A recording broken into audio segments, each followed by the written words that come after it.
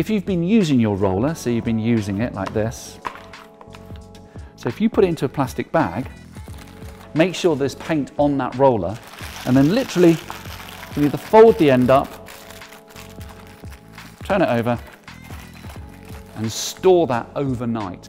You can either put the brush into a Ziploc bag like that, if it's big enough, and zip it up. Get yourself some cling film and wrap your paintbrush in the cling film,